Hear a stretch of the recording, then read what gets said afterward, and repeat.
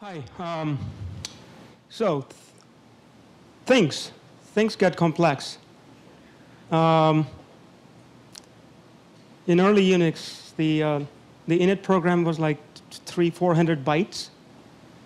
And what happened over the next few decades, it's like there's init, there's init.d, there's rc.d, there's rc, there's inetd, xinetd, system starter, atd, crond, watchdogd, this d, that d. And then Apple did something cool in OS X, which is that they consolidated a lot of these, and they just had one D called launchd. And most people know what it is. If you use Mac OS X, if you use Tiger or Leopard, or if you use an iPhone, launchd is running most of the time. And who better to talk about launchd than the person who created it? So I'm very glad and happy to have Dave Zardishki amongst us today. He's the guy who wrote launchd. He works at Apple, and he would tell us about what launchd is, why he did it, or whatever else you might want to know. So let's welcome Dave.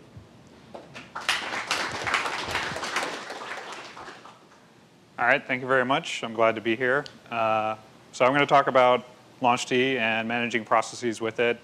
But first, I want to talk about the big picture and kind of what led to launchd at Apple. So we're Apple. We've got some goals. We have a culture. We try and create products that people want to use. And we've got a wide spectrum of products. We're not just looking to create computers like what we have here. They're general purpose, can do just about anything you want. We have very embedded devices. We have the phone, we have the TV. And to that point, only one of these has terminal. Well, 2 out of these have a shell. But in the long run, probably the computer is going to be the only thing left with a terminal and a shell. The rest of these are much tighter knit, a much more controlled circumstance. But you really got to begin to ask yourself, what's a Unix and what's an operating system? How do you define it? Is it the APIs? Is it the user experience? Who knows? You can call those all Unix, or you can call one of them Unix. But I'm going to talk about how launchd plays into all of them. So we have some design goals. We have some very interesting design goals that weren't like your old mainframes. Namely, we don't want to restart any application or any computer after a configuration change. Yeah, Unix people, no, we got a server, it never reboots. Not at Apple. We got a plan on applications dying, and we need to be able to deal with that. Plus, if you change IP addresses, not such a scary concept these days, but 10 years ago, a lot of software would have to be rebooted if you changed an IP address. Not so much these days. We have some other goals, though.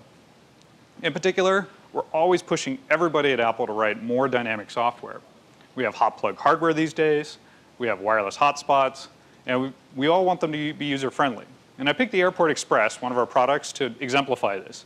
This is both a wireless base station, and it's a device as far as the iTunes MP3 player is concerned. iTunes finds it and allows you to play audio through it. But it all does it seamlessly through the UI. But another thing that we have to worry about, we have multi-core CPUs. We're trying to figure out how to best take advantage of them. And some of it will be done at a very academic CS level, but a lot of what we deal with isn't academic. And we're trying to design a system that can deal with the actual functional things that an operating system does and add more concurrency there.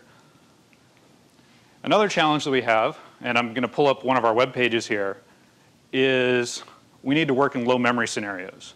This may seem like a lot, 512 megabytes, but what you need to realize is there are a few thousand developers at Apple. There are thousands upon thousands of developers outside of Apple, and we have to share all that. And when you start doing the math, you're like, wow, okay, each one of us gets a little section to play with, and if we don't want a page. Well, launchd helps improve the situation too by only running software when you need it. We'll talk about that more later. Now, what are some obstacles we face in trying to make a much more dynamic and robust system? Well, the same goal that we have is actually a challenge. Life is more dynamic. The problem with a lot of the software that people have written in the past is they make assumptions. Some people make them pervasively. And we continue to push people inside the company and outside the company to make less assumptions. And when you make less assumptions, your software is A, more reliable, and your customers are happier. Now, we also push people to be more event-driven. This not only improves concurrency, but this improves robustness. You can't always anticipate what order events will occur in, so if you could just respond to them as they come in, your software will behave much nicer. And this is what we push people to do at Apple and outside the company, and this is how it's going. We also encourage people to be more flexible and make better error recovery. Again, on that assumption theme, if you build up assumptions, you're building up a house of cards. And with the house of cards, all it takes is like a little puff of air or something bad to happen, and the whole thing collapses. Nobody wants that. But it also improves the user experience. The more flexible your software is, the more you can deal with potentially unanticipated scenarios that your customers may encounter. But more than anything, we want to avoid this scenario. Nobody likes it when their computer goes down, especially catastrophically. So what do we do to accomplish our design goals? Well, one thing we did was this LaunchD project, which I'm going to talk about going into more depth. LaunchD is actually really simple. I have 2 pictures to show you what I mean. It's a lifeguard. It watches a process. If it crashes, it restarts it. It's also a telephone operator. What it does is help processes find each other and communicate with each other. That's really it. In 2 things, this is what LaunchD does. Now, there's a lot of details in this, and monitoring processes, help them respond, acting as an arbiter of inter-process communication, but this is it in a nutshell. Now, in Leopard, our operating system soon to be released, LaunchD has been very successfully adopted. There are 166 LaunchD jobs in Leopard. And this isn't even talking about the phone or the TV or potentially other projects we have at the company or the server product. LaunchD is actually very well received, and this is understating how well it's been received at the company. In fact, it's being used at all layers of the operating system, from basic airport functionality, which many of you may think of as a driver, all the way up to X-ray, which is one of our debugging tools for introspecting the behavior of an application. All of them are using LaunchD at some level. Now, why are we doing this? Why LaunchD? What is it getting us? Well, it's getting us false isolation and error recovery. What LaunchD allows us to do is divide more of the tasks that a computer is trying to accomplish into separate address spaces. And the more separate address spaces you have, the more fault isolation you can have. And on the error recovery side, LaunchD, like I said, with the lifeguard analogy, monitors a process, and if it dies, it restarts it. That's huge. If you look at System Starter or RC or a lot of these things, it's fire and forget. Hope for the best, and if something goes wrong, hopefully someone will get paged and reboot the computer. LaunchD, no, we'll just monitor them, we'll restart it. But going back to that multi-core theme, LaunchD is also getting us fully asynchronous bootstrap. Way more than the parallel startup you've seen with scripts. LaunchD launches any process in any order. It doesn't matter actually with LaunchD, and we'll go into why later. But this is huge on the multi-core systems. We can launch as much as possible and let the hardware and some of the lower level software sort out what needs to run and when. On the flip side, LaunchD encourages pay-as-you-go. I'll demonstrate this later. What LaunchD allows us to do is only run software when we need it. Nobody likes paying for bloat. Nobody wants to see that stuff in either their process output or their memory usage. Why should you pay for a feature you're not using? LaunchD makes it easy to pay as you go. And finally, on security, this is something I'm really happy about. We at Apple are using LaunchD to get rid of setuid. The whole concept, gone. It isn't completely gone yet, but we've stemmed the tide of new setuid binaries. And the way we're doing this is through privilege separation. And the way we do that in LaunchD is you can have a process running in unprivileged space, and via LaunchD and through the inter-process communication, that telephone analogy, we're making it possible for the unprivileged program to find the privileged program and have it do a special task. This is really neat. Now we're allowing for privileged tasks to not necessarily be the kernel. It could be some daemon. And through inter-process communication, we can do privileged operations. So let's start going into depth. Less of these big picture things. LaunchD is open source. Apple really values what it's doing for the company, so much so that we actually put it under the Apache license and made it open source.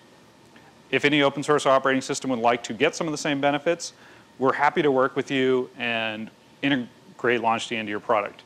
There's a URL right here where you can track the SVN commits as they come. There's a few mailing lists. They're pretty low traffic. But if you have any questions or curiosities, that's the place to go. So what are we going to cover today? Well, we're going to cover some things for developers, like where does my code fit in? Or when does my code get invoked? Or how does my code resolve dependencies? Or how does my code check in with launchd? For sysadmins, we're going to cover why launchd is a good thing for you, because it's not just all about developers. Sometimes sysadmins do need to get involved. So fitting into macOS 10, we have 3 basic layers in the operating system now.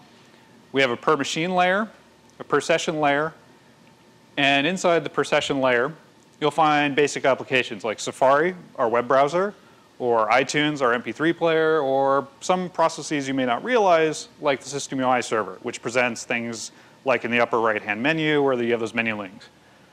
We also have some per-machine concepts, things like our disk arbitration daemon for doing mounts when a disk is plugged in, or kexd when new hardware shows up. It finds the driver and loads it up into the kernel. Or configd, which monitors networking changes and configures the network for you. But we've added a new layer in Leopard, and we're calling it the per-machine context. And in this per-machine context, we are anticipating processes that fit in between here. So we have GSSD, which helps manage Kerberos credentials and get them in the kernel, but it acts on behalf of the user. We have the Ccache agent, which manages and caches Kerberos credentials. Or we have things like the SSH agent, which is another credential caching mechanism. And I'll get into more of what these layers mean later. These layers, though, have a relationship. In particular, when it comes to inter-process communication, here's what can happen. We have applications, we have agents, we have daemons. These applications can talk to each other either way, A to B, B to A. Agents can talk to each other, and daemons can talk to each other. The other thing that can happen is applications can talk to agents or agents can talk to daemons. And there's a good reason for this, and I'd like to go into why. So why only downward IPC? Well, we have this machine layer, like we talked about. We have sessions. Oh, wait. We can have multiple, per user context. We have Bob's background context and Sally's. There's more than one. In fact, we can have multiple sessions, too. We have GUI sessions. We have maybe command line sessions. We have yet untold sessions. Maybe they're FTP, maybe they're X11. And what you see is that downward-only IPC encourages well layering. The problem is if you're at a background layer, not a background layer, if you're at any one of these lower layers and you're trying to communicate upwards, you have a question of which one thing you want to talk to. Do you want to talk to Sally's background program, or Sally's Finder process or web browser, or Bob's? Well, if people arrange their designs and their inter-process communication so they only communicate downward when they're asking for requests or help, it's very implicit which program you need to talk to. So that's what we encourage in the product. So to go into depth on these containers, we have per session. Every process that lives in here should or probably interact with the user. And these are programs that come and go with a session. So when you log in, the Finder gets launched, or that's our file browser, and you probably want it to go away when you log out. So this is our per session context that we like to talk about. We also have the per user context that we've been describing. This is for programs that don't need to interact with the user and probably want to transcend login and log out. So let's say you wrote your own little personal web server and it's running on 8080. Well, you don't want that to go away when you log out, but it's not necessarily the web server for everybody on the machine. What you can do is place this program in our per user context, and that's where it'll live. It'll get all the support services it needs, and you don't need to worry about login and logout. And finally, per machine.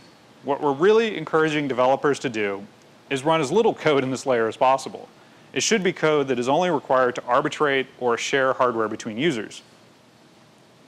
And most developers seem to be buying off on this concept. They understand the risk of operating at that layer, and they're trying to move their code upward in the stack. So let's get started. How would you use launchd? It's actually really simple. Apple has a property list concept. It's a standard way of representing basic CS types, be it integers or dictionaries or arrays or strings. And you're going to place one of these configuration files in a well-known location.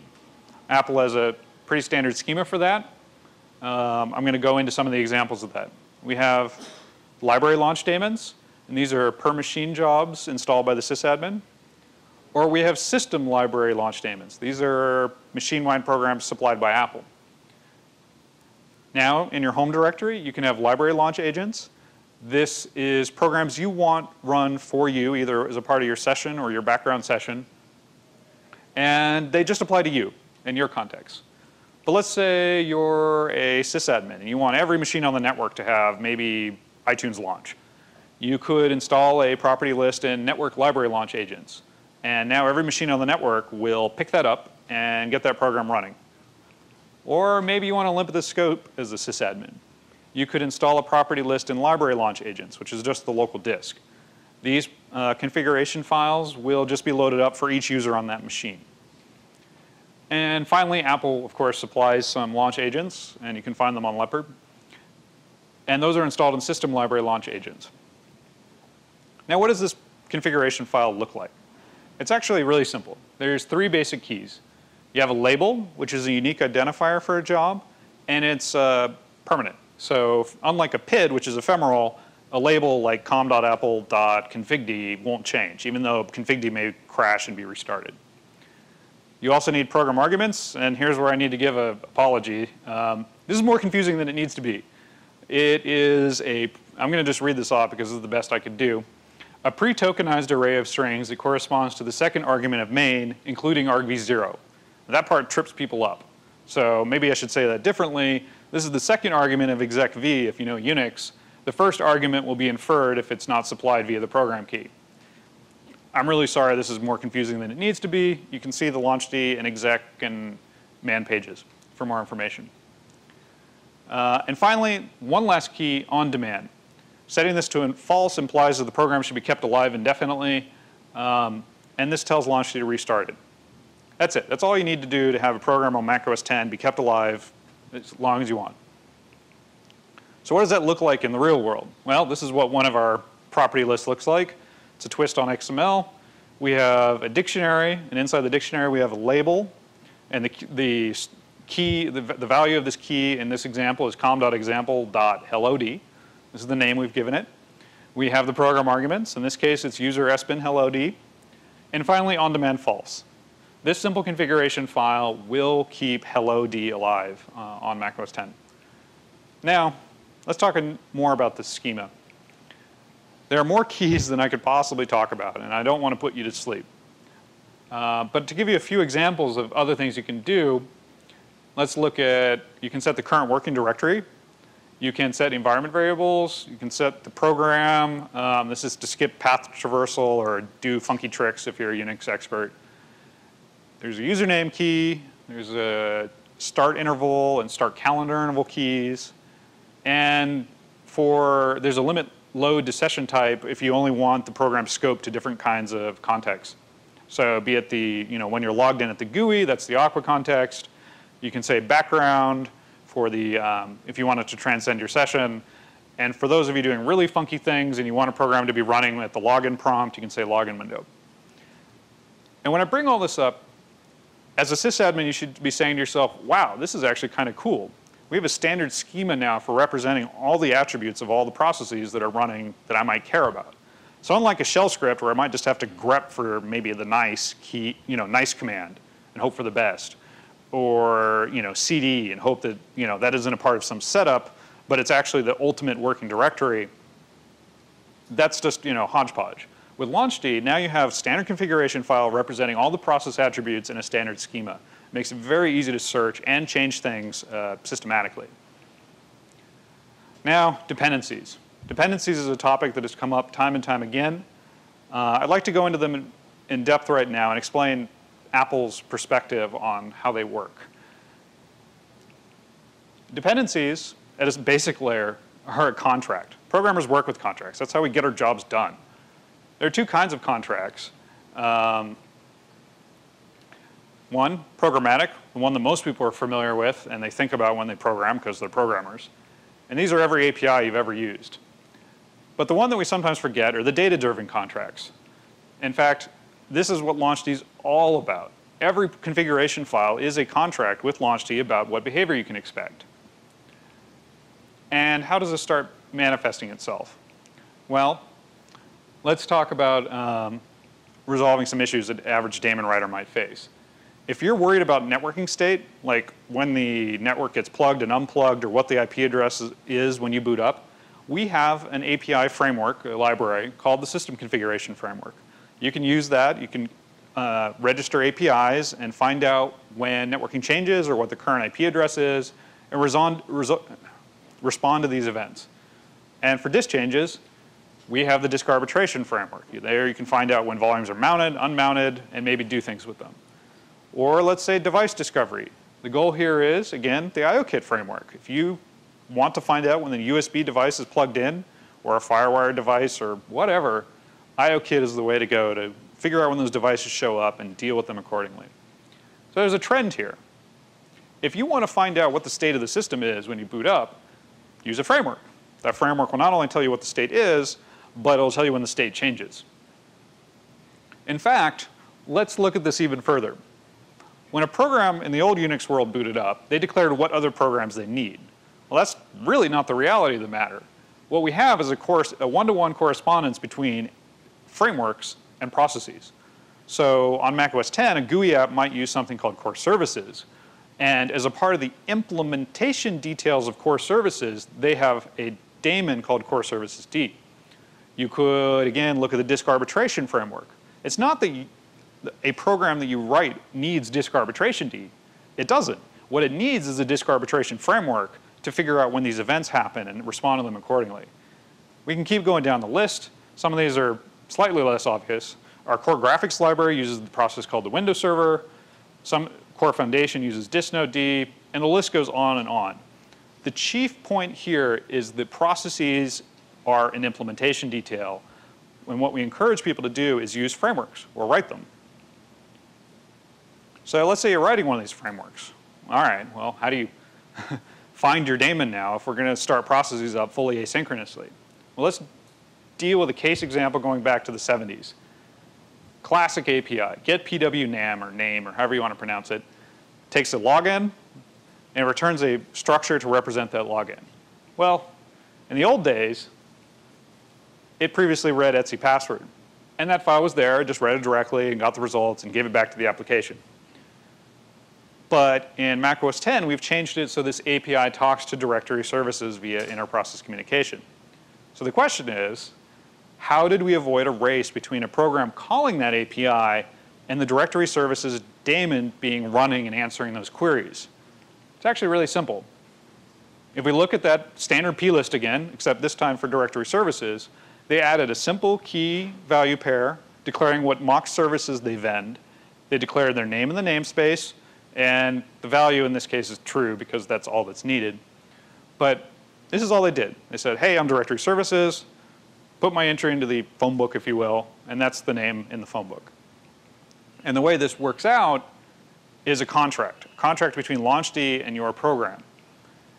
And what we promise is race-free IPC setup. The way we do that is that all the jobs for a given context, let's say a daemon, will be loaded up into LaunchD before any one of them starts running.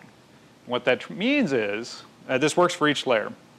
It works at the agent layer, the login window, Aqua, or standard IO, or works for background jobs, or the daemon jobs. Each layer is configured atomically. And once that's done, that means that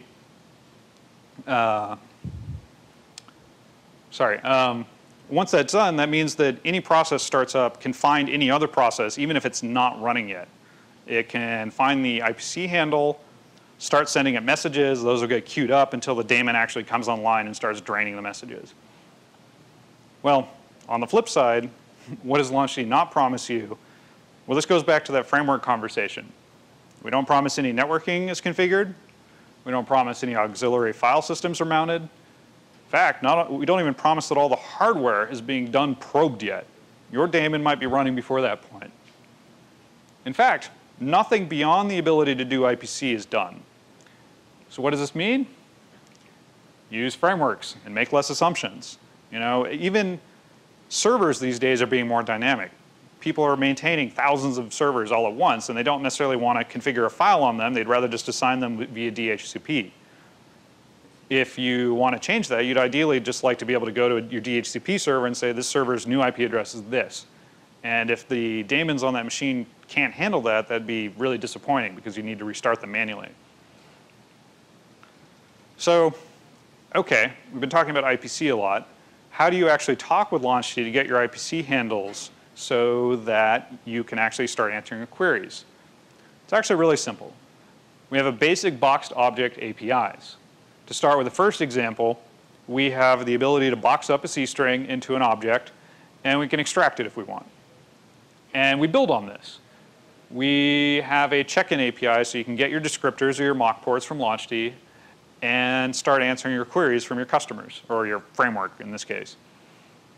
And this is how you do it. You create a new string with a magic or well-known key called check-in, and then you lob it over at LaunchD via launch message. And LaunchD gives a response. If it gives null, then there was a communication failure with LaunchD. That's it. Send a message over, get a message back from LaunchD.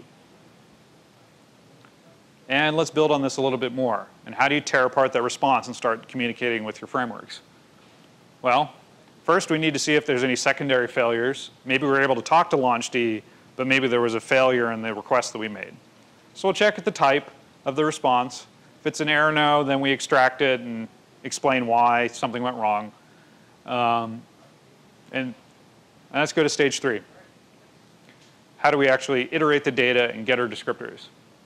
Well, we have a dictionary lookup API. We have a basic dictionary type. So we can take the response and say, hey, was there a timeout key in there, an advisory idle timeout if the daemon's not doing anything? OK, great, let's use it. Let's see if there were any mock services. Oh, great, the dictionary lookup succeeded. Let's iterate the results with a callback-based API. And the same with sockets. We can look it up. We have a callback-based API that you can use the launch data dict iterate. And let's show what that looks like. Dictionary iteration is really simple. You're going to get your callback called for each object in the dictionary. You'll get the key for the object. And you'll get the cookie passed in, or the context or parameter, or whatever, something so you don't lose track of your state. And this just happens to print out the key, the pointer to the value, and the cookie. And with these basic APIs, you can start building the check-in. So you can find your descriptors, you can find your mock ports, and then start servicing them as a part of your event loop. So talking to LaunchD. OK, this is great. We've been describing the data-driven interface so far. But we haven't been talking about how you interface with it as a developer or as a sysadmin. We have a command for doing that. It's called launchctl. And you can, as a list of subcommands, you can say list, for example, to list loaded jobs. It has load and unload for loading an individual configuration file or unloading it manually. And most of the time you won't need to do that, but because the system loads them for you. But if you wanted to manually load and unload them, you can do that. You can tweak the level of verbosity that LaunchD sends to syslog via the log command. So log level debug is a very frequent example for just getting LaunchD to be very noisy about what it's up to. You can manually kickstart a job if you don't want to wait for your on-demand criteria to fire. And you can stop a job, which sends a sig term to whatever the PID happens to be at the moment. And finally, you can say export to get the environment variables that are loaded up in LaunchD. And last but not least, there's help to show you these and a few other oddball commands. Now, things we've added for Leopard, things that we're very happy about, mostly because we use them, but we have mock IPC now. So it doesn't matter whether your program, your daemon, your agent, whatever, uses mock or Unix. Both of them work with LaunchD now, and either event can cause the program to run. This whole agent and background context, we've added that. So now you can have these programs work at more than just the daemon layer. And finally, we've added conditional keep alive logic that some of you may appreciate. And we'll give 3 examples. So keep alive is a simple key you can add to your dictionary. It's the opposite of the on-demand one, and in fact, it replaces it. So if you say keep alive true, that's the same as on-demand false. But given this is a boxed object type system, we can change the value from a Boolean to a dictionary and start doing interesting things. So in this case, with keep alive, we have a few examples. We have successful exit. Maybe you want a program to run as long as it keeps failing, but the second it succeeds, we want to stop running it. So this is what that says. You can read it like so. Keep alive as long as the program's successful exit state is false. So that means that as long as the program keeps failing, we'll keep running it. You could do the inverse by setting successful exit to true, which means as long as this program exits 0, we'll keep it alive, but the minute it crashes, we'll stop respawning it. Another example is network state. Mind you, network state's fairly ambiguous, so I don't necessarily advise using this key, but you can still play with it. Network state keeps the program alive, in this case, as long as the network is up for some definition of up. If you wanted to do the inverse, maybe if the network goes down, which means essentially no interfaces are configured, you could say network state false. And finally, one that people actually are using, and I encourage people to use at Apple, is the past state example. What this allows us to do is dynamically, on the fly, as the file system changes, keep programs alive or based on whether a file is there or not a file, a path exists or is missing.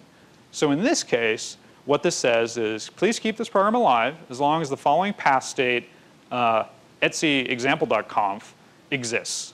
Maybe, and this is a common paradigm that's showing up in Leopard now. So we can have daemons that are configured to run when and if their configuration file exists. And this is very handy. It means that the minute the user configures something, maybe via GUI, and the file gets dropped down on the system, launchd notices and fires the daemon that reads that configuration file and takes action on it. You can also do the inverse if you want to do kind of a semaphore mechanism. Maybe you can have one program run when a file's missing and another run when it exists. So these are 3 basic examples of conditional keep alives. Now, assumptions. We talked about these at the beginning. Sometimes you need to work around them. I'm going to show you a basic example using shell interpositioning with Apache. So Apache doesn't use the disk arbitration framework to find out when disks come online or not.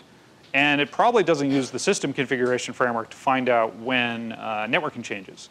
So there are a few commands on the system to wait for interesting conditions to happen. The system configuration framework team has been kind enough to provide a command that called ipconfig, and they have a wait all subcommand. And what that does is it makes a best effort for some semblance of networking to be up, and then it returns. Now, mind you, a laptop like that can have networking come and go all the time, so we'd still encourage the use of the system configuration framework to monitor for those events. Another example of a quickie KQ command is wait for path.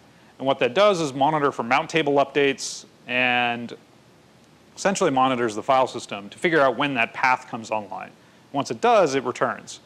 So at this point, if we were working with Apache and trying to work around some of the assumptions it made, you could use these 2 commands to wait for networking to be up for some definition of up, and you could wait for the document root to be online. Once that's true, then we exec Apache with whatever arguments were passed to us.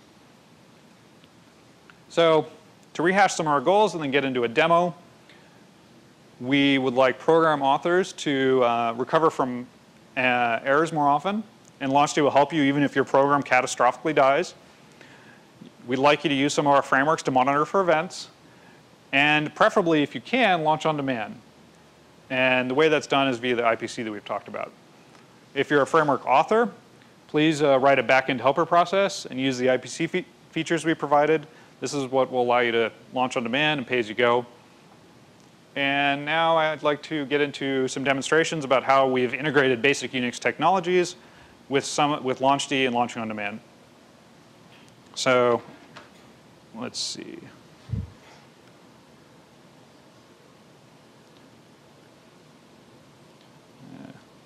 I need to turn on mirroring just.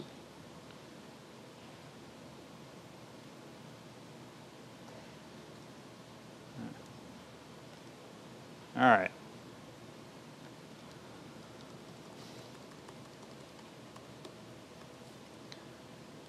So to demo what's going on here, I'm going to show off SSH agent, a very common SSH command, launching after SSH. So if we look, we see that the agent is not running, but if we just type, well, SSH add, for example, SSH add will find an environment variable. this one right here, and it'll connect to it, and it'll start sending it data. And by virtue of doing that, LaunchD will notice that because it's helping hold the IPC handle for the agent, and launch the agent on demand. So if I type SSH add, and do the quick PS again, we notice that the agent is now running. That -L says talk to LaunchD, and now the agent's running on demand. What's great about this is that environment variable is now passed to every app within your session. So even if you're running Xcode, for example, you could just open up terminal, type SSH add, enter your keys, and then in Xcode, our development environment, your SVN commits will now start using your keys. So we've got all that wired up for you. Another example is the display variable. This is for X11. If we notice, right now, X11 is not running.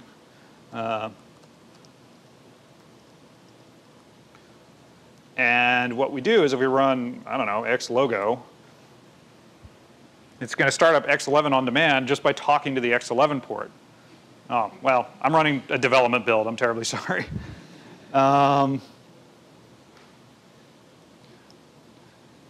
Yes, yes, yes, ignore. Yeah, we're not quite done yet. And for example, launch CTL. Yes.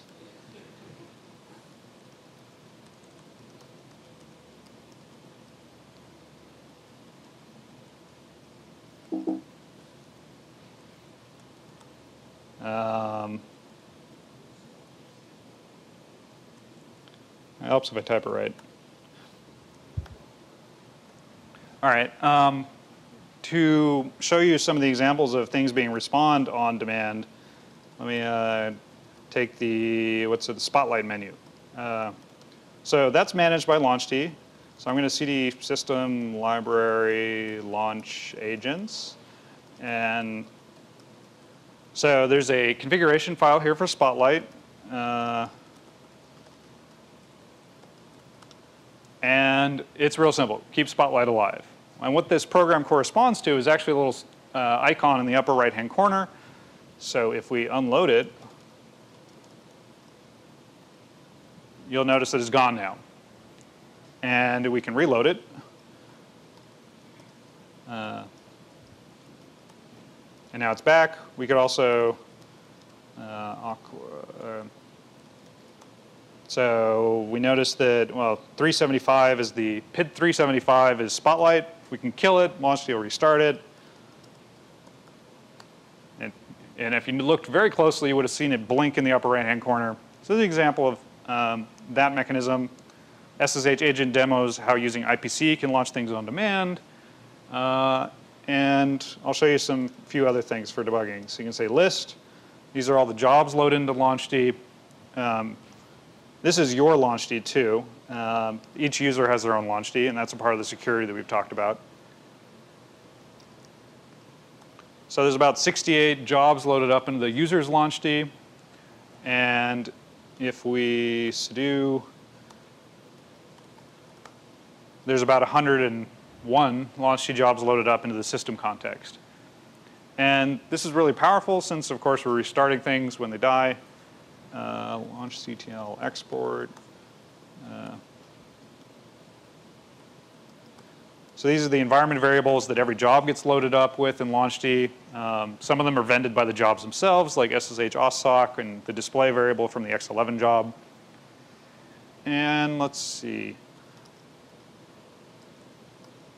I think that's it for demos. Of course, I could be really mean and kill all login window, and the whole session will be blown away. And login window will get restarted by LaunchD and auto log me in again. So this is what launch on demand and error recovery can do for you. It's really powerful. And I think with that, I'm going to jump back to the slides.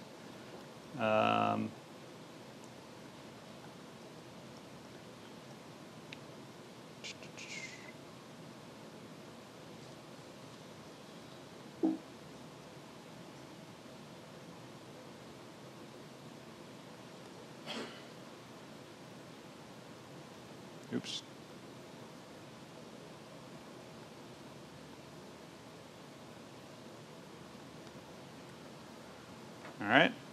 And oops. So we have some more information if you want. To rehash, we have the open source website. And if you need some documentation, a lot of this was covered at WWDC, our developer conference, and you can go there. And finally, I thought I'd clean that slide up, but it's going to Q&A. So thanks a bunch. Okay. All right. Your process on your own. If you start a process on your own and will LaunchD monitor that and restart, or it will be aware only if I start the process through LaunchD? So LaunchD only monitors processes that it knows about, so it's all that data-driven configuration files. So if you at the shell run a program, it's not going to restart it for you since. Thanks. Yeah. On the right here? There's a lot of cross-pollination, it seems now, between OpenSolaris and Mac OS X, and I was wondering if SMF is in any way influential in LaunchD, or if there's any cross-pollination of ideas there. I actually had the opportunity to run into one of the authors of SMF at a different open source conference, and we both laughed because we developed these independently, and they came out about the same time a couple years ago. And a lot of similarities, actually. There are, yeah. There are, yes. So one of the questions I had then is in terms of launching a job through a script, does the LaunchD know that the children launched by the scripts are to be watched and restarted, or does it, how does it keep track and know when to restart that? The philosophy with LaunchD is a delegation of responsibility. So LaunchD babysits the process it launched. And however the implementer of that process wishes to solve their design, be it as a script with subprocesses or a fork and exec model with like Apache, that's up to them. And that's none of LaunchD's business. And we assert that by saying, look, we'll monitor this process. If it exits, we'll restart it. So we didn't do what Solaris did, which was rewrite the kernel to babysit random processes. So if it's a script and the script exits, then LaunchD restart it. Would restart it, which may not be what you want. So you would want to probably not have the script exit. Right. Okay. We discourage fork and forget. Is there any other question? And back with the microphone? Yeah, I was wondering if there's some way that you could specify that if a program is crashing on boot repeatedly to not continually restart it. For example, X11. There is a throttle interval, and that's actually why that dialog box was coming up about every 10 seconds. What surprised me, though, is that I killed X logos, so that IPC should have drained the queue but it didn't. So that's something I can look into, but that throttle interval controls how many times the process will be spawned. So it's not, in the default, it's 10 seconds. So it's not 10 seconds since it exited, the process needs to live at least 10 seconds. So if it lives 3 and dies, we'll throttle it for 7 more seconds and then respawn it. So you won't spawn it any more frequently than 10 seconds. And you can configure that. It's just another parameter in the property list. Yeah. Okay. Oh, and there is one knob to say, I believe the security server uses it on macOS 10 to say launch only once. So if it exits, LaunchD promises never to restart it. On the right again? Yes. When you showed the environment that's exposed, is that cumulative, or is there a way to have like private environment variables so that I could have maybe the same process look differently in like 2 separate instances? So if I understand your question correctly, each job can have its own list of supplemental environment variables that can either add to or override what they inherit. Okay. So if you wanted to have 2 copies of X Emacs running, each one with different environment variables, you could do that with 2 different jobs.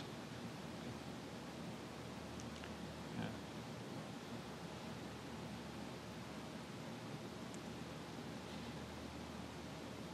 Anybody else? Thanks for coming.